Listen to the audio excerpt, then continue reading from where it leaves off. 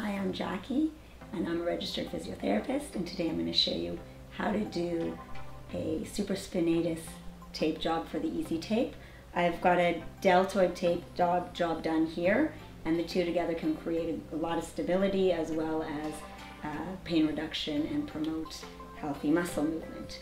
So you want to cut about 15 to 20 centimeters of your tape. You're going to round those edges in order to prevent them from catching, coming up more easily. That was a little bit too much. And you're going to do a wide tape just like you did with the posterior, the deltoid tape job. Cut down the middle. Just under the shoulder joint, there's a space. It's a little bit soft, and just below that is the humeral tuberosity. So you're going to twist and tear, and you're going to apply your tape anchor just at that point without any tension. Then you're going to twist and tear the end of the other piece.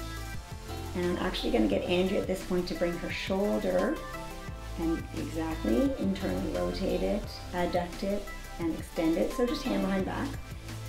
And you're going to then twist and tear that top piece of the Y that you cut and lay it right across. And actually you can extend your head a little bit away. Let's get the hair. Very slight tension, about 20%.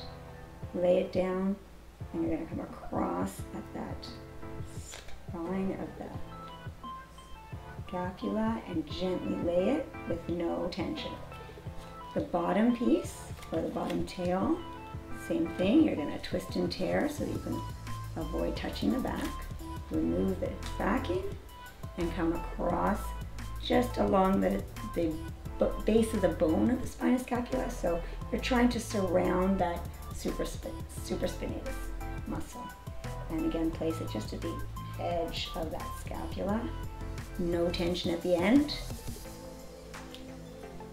And then don't forget to rub once you've adhered it.